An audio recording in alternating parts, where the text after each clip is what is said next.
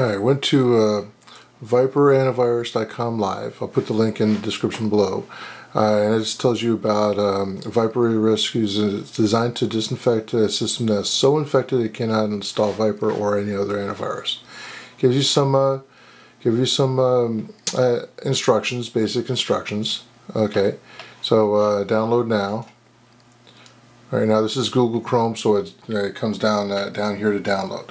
Alright, this is a test machine. This is what I do to scan other hard drives. So I'm going to take the hard drive out of the other computer, slave it into this one, use Vipre to actually clean it off. The other hard drive is Windows 8, and it has that buy and save extension in Google Chrome. That's a pain in the rear. So that's the objective. As I had stated, that nothing else seems to work. Okay, did a scan with the antivirus. It looks like it's done. I'm going to click on that and install it. I'm going to close my browser and have this come up with the Windows authorization. And do you wish to extract? And yes, I do. All right, we're going to put it into C. We're going to overwrite any files that's there, and when done, open up that. So it's going straight to VipreRescue and unzip.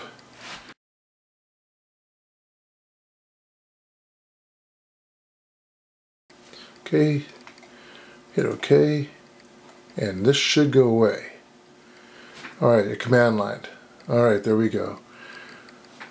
A lot of people these days are afraid of command line structures. Okay, so we're going to see what happens if another GUI is graphic to user interface. Okay, and that's what we're so used to. All these things are graphic to user interface. So this is a command line structure. So it's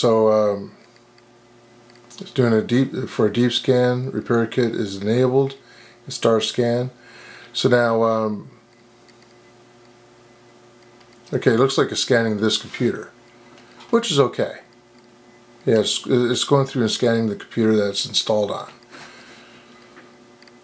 which is fine. So I'll bring it back when it's done doing this. Okay, here's what it does. As it's scrolling through doing a scan, it finds out a threat. Okay, user bill accident, roaming data software, CH software. Okay, a toolbar. Okay, name, and it gives a different thing. It's toolbar. I know who NCH is. Software. And this is part of me testing out things, different softwares and stuff, and that's where that comes from. Alright, so this is still doing a scan. It takes a long time. It really depends just how much stuff you have on the computer. So let's just keep doing the scan.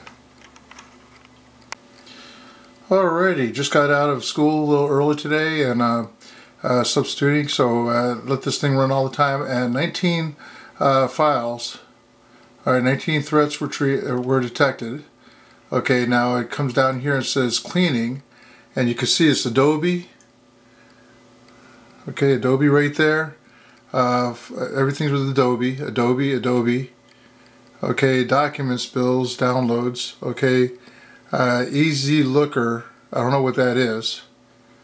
Alright, probably something my son put on there when he was doing other stuff. Vid Saver, Chrome. Okay, so with something with Chrome, which I'm actually hoping it does on the other hard drive within Chrome. Alright, so there's a 7-zip so it's quarantine. It says quarantine over here, cleaning quarantine. I don't know where it's quarantining to. Alright, but then down here it says clean complete. It took an hour and 7 minutes to 7 minutes to actually do the clean.